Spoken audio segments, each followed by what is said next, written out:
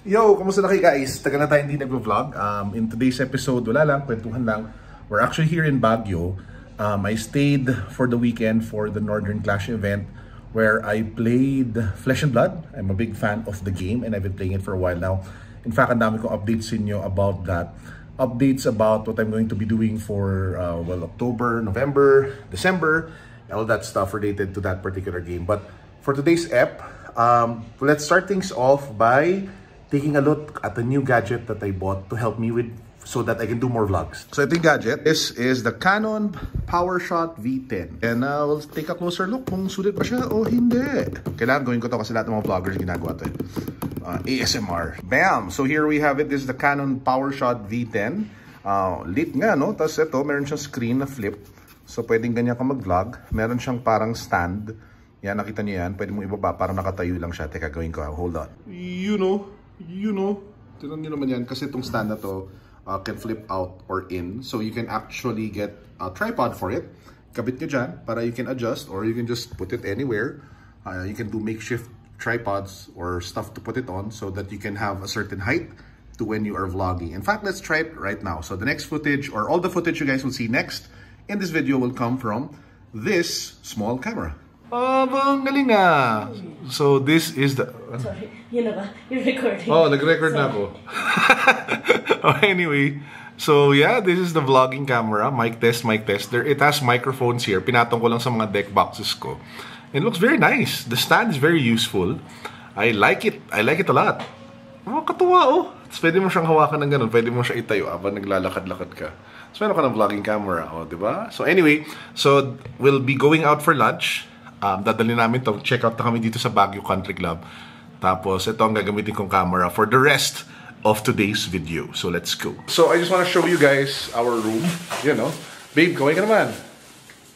Oh, diba? So meron kami mga gandang balcony which I will open and you get this really nice view. Syempre sa akin nakafocus. Camera mag-focus ka sa view. Ano ba yun? Baliktarin ko na lang. Wait. Ayan, nakita niyo na. Oh, di ba?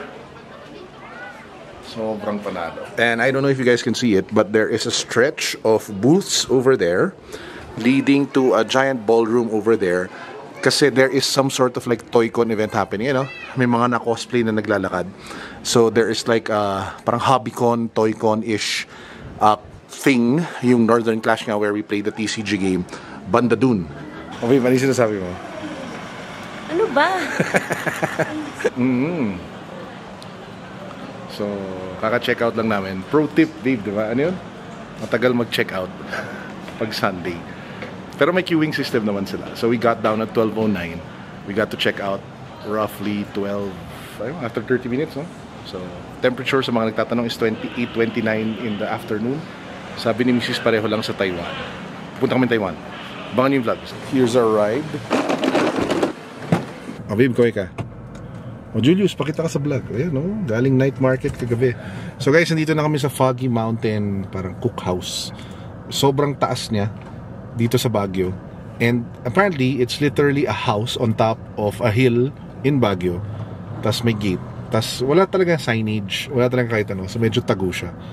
Di ba, babe? Oo nga eh. Ay, mag-thank you ka kay Colin for the neck pillow. Hey, Colin! Gamit na gamit. Best. So pakita ko sa inyo ha. Yan o. Yan siya o. Yung bahay na yan. Akit ka dyan. So hindi lang kami makakyat kasi may bababang customer. Pero akit kami dyan inabit. Tapos pakita ko sa inyo ano yung itsura. Dito na kami. Bahay talaga siya. Diba? Woohoo! So kuya saan kami punta? Diretso lang kami doon.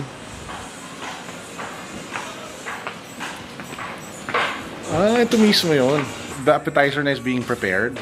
It's a very small, chill restaurant. There are like 8 tables, 8, 9, 10 tables.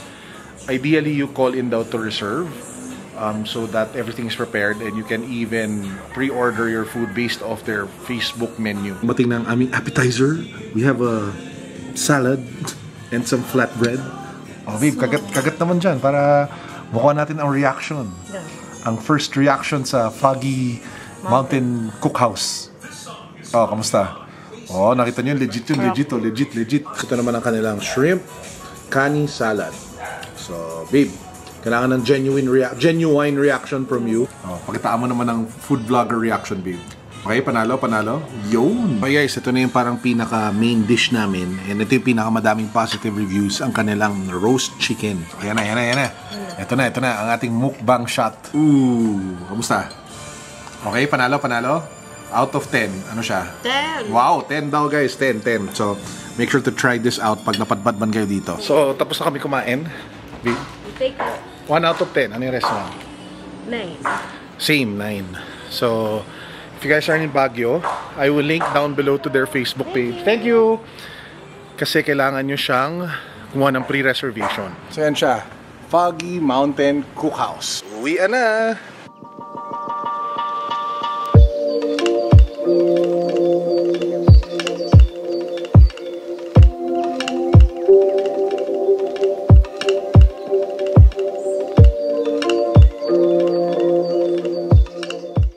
So, we're here in Taipei.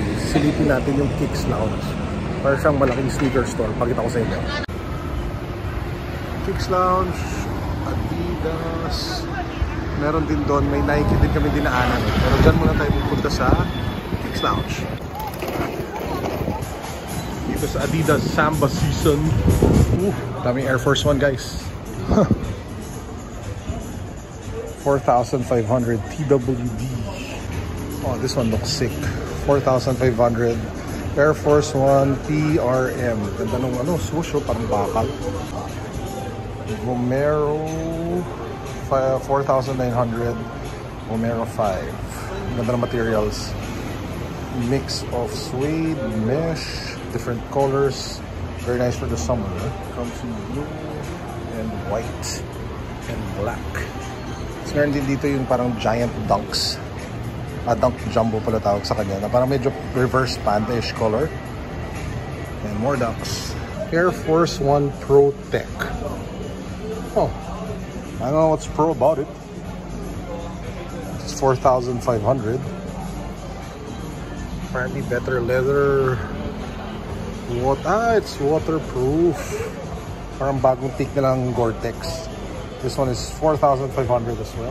Bro, I don't know what this is, but it looks like it's for swimming. A mock PRM. Whoa. Fascinating. This one is 3,600. What? So I just asked them if they have this in my size 12 to 13. Sobrang ganda niya eh. Really caught my attention. There's another pair upstairs, yung parang Nike Air Max Scorpion. Medyo kakaiba siya. Hindi ko siya feel kunin. Mahal pa.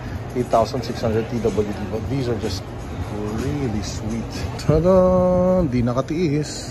Mga nakabili ng bagong sapatos, guys. Oh. Yan, mga Air Force One Twin C's bestie shoes daw. Okay naman kay babe. Yung details. Ganda. Oo. Ito yung pinalitan ni Kate. So as you guys saw, nandito po tayo sa Taipei. I'm here for Flesh and Blood, yung trading card game that I play. We played in the Calling. Nanalo kami. I have a different vlog on that that's uploaded on our Flesh and Blood YouTube channel. So if you guys want to watch it, see what happened, all the highlights, even the time kung kailan nanalo yung team namin, we actually won the entire event. You can watch it. I'll link it down below. So this is the first international competition that we joined. Sa title nakasulat na there's also Barcelona. We're actually flying out to Barcelona in November to play naman and compete in the World Championships of Flesh and Blood. So medyo sineseryoso talaga yung hobby na to, no? So talagang play the game, see the world, ganong level. So yun lang ang update ko sa inyo. We went to Taipei, nag-shopping. Nakita niyo rin yung scenes from Baguio. At least nakapunta kay Pilipinas, nakapunta kay Taipei kasama ko. Wala namang masyado kami na shoot dito kasi talagang most of the content we reserve for the main, for the Flesh and Blood YouTube channel. But expect more content on this channel in the next few days as we ramp up and prepare for our trip to Taipei, to Barcelona. So I hope you guys are all doing fine. And yeah, peace, God bless. What's up? Boom.